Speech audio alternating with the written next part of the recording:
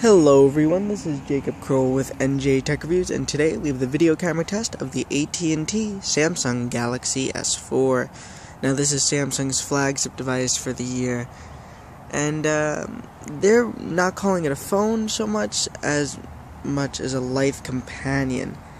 And I would say we've overcast today in certain areas of the sky. As you can see, we had some rain before, and the 13 megapixel back camera is doing a pretty good job. Autofocus kicks in, so if we move it around a little bit, you can see autofocus kicks in right there. But if we go from the sky, and you can see kind of, at first the trees over there were a little out of focus, but if we scroll back down to the trees, they do come in focus, and the camera is readjusting, which is nice to see. The Galaxy S4 is currently available on AT&T. It's $199 with a 2-year contract for the 16 gig variant, and $249.99 with a 2-year contract for the 32 gig variant. This is available in either Black Mist, which is the AT&T version we're testing, or in White Frost. Now we also have the Sprint White Frost Galaxy S4 in the house as well. Stay tuned for that full review and that camera test as well.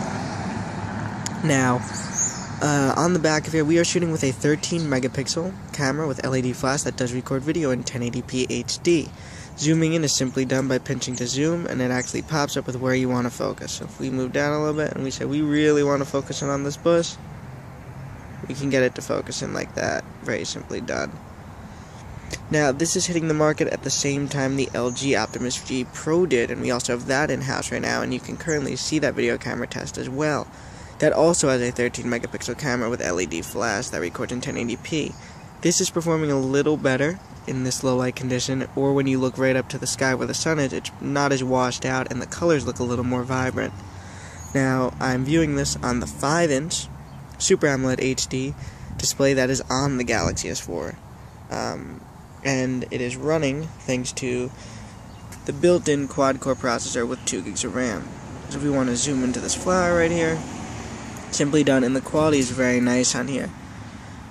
There's a lot of cool features on here. You have dual recording, so you can record with the front and the back, capture life memories that they said at the big launch event at Radio City Music Hall for the next big thing, which is the Galaxy S4 according to Samsung.